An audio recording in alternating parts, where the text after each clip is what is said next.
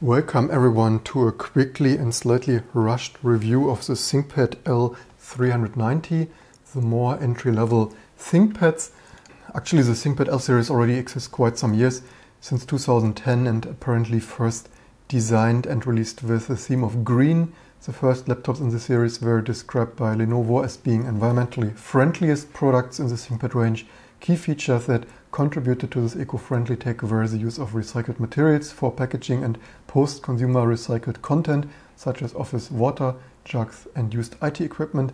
The predecessor of the ThinkPad L series was the ThinkPad A series, conceived as desktop replacement. The ThinkPad A series was discontinued in favor of two other product lines, the R series and the G series. Of course, as seen and reviewed on my channel, the A series ThinkPad were recently refreshed as AMD-based ThinkPads. So let's take a closer look on these here. Maximum modes, minimum costs they right here. This is the Yoga edition that we take a closer look for this kind of business presentation or watching a movie on the couch or bed, I guess. They are surprisingly affordable for some $580 something for the entry-level model, and this Yoga version apparently starting at $720. Of course, a price where you otherwise not really get a Mac for. So apparently a quite affordable entry in the ThinkPad range here. The pro point here, of course, in the PC range is that you have quite some options to choose from. You want something affordable, you want something more high performance with dedicated graphic, with this kind of two-in-one yoga thing. You get it. Certainly very nice for many users. This particular model comes with an Intel Core i5. However, there are, as usual, other options, as well as USB-C power delivery and quite some ports. So two modern USB-C ports here, also for charging and display capability, HDMI, USB Type A here on both sides for connecting other devices you might already have, micro SD headphone jack, and the power button here at the side. Lenovo advertises a battery life of up to 12 hours. What I've seen here on this Yoga traveling on train is maybe some 9 hours if you are not doing too much editing source code and such. But as soon as you run more stuff, virtual machine, multimedia playback, of course, this goes down a little bit, no surprise there, as on every machine. Up to 32 GB DDR4 memory, as well as an optional Intel Core i7. Of course, right now I have quite some docking stuff, displays and external SSD plugged in. Let's take this out and take a closer look on the rest of the machine. So shutting down our Linux system to plug out all the cables to give you a closer look. Also, it comes with this pen, which I suppose should just work on Linux, but somehow did not this time. Maybe next time I try to take a closer look. So the usual black, minimal, beautiful design language that I like quite a lot. Of course, this here with this yoga hinges to turn it completely over for use as either a tablet, but also probably placing it on the desk like this for presentation and movie consumption. Otherwise, as mentioned here, the ports, USB-C, charging, as well as display, HDMI for another display, USB-A here and there, micro SD, the special mini Ethernet dongle thing here was unfortunately not in my box. Not sure if this is always an optional extra. Not sure what this is. Looks a little bit like you might be able to get the pen in here, but I couldn't get this out in my short testing. Anyway, headphone jack works on Linux, the microphone not though.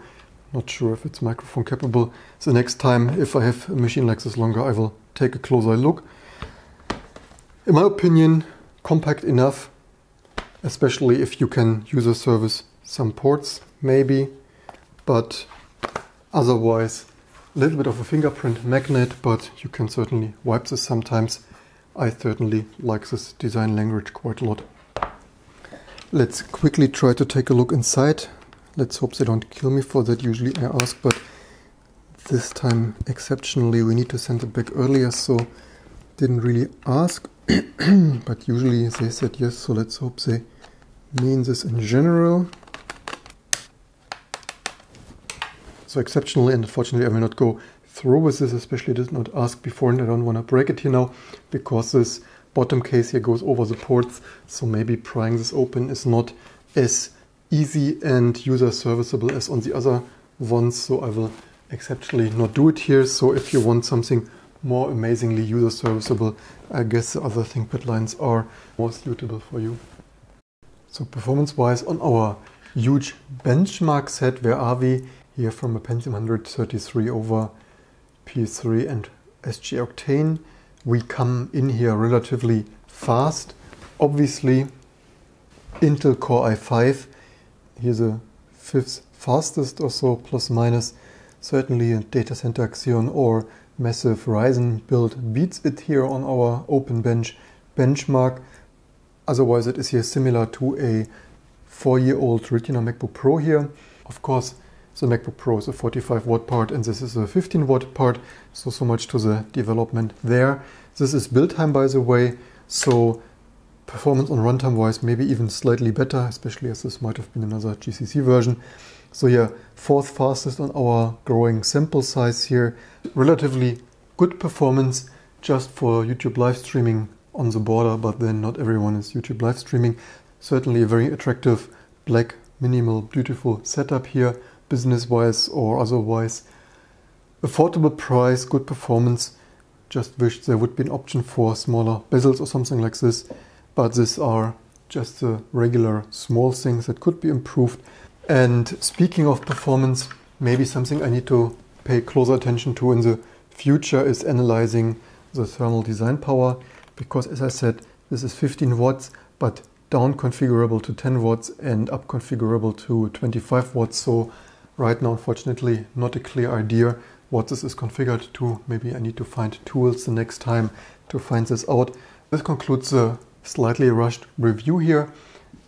For this price point, I can certainly recommend it, especially if you compare it with other machines. Certainly you don't get a Mac for this money, and here you get a solid PC with upgradability, at least to some degree.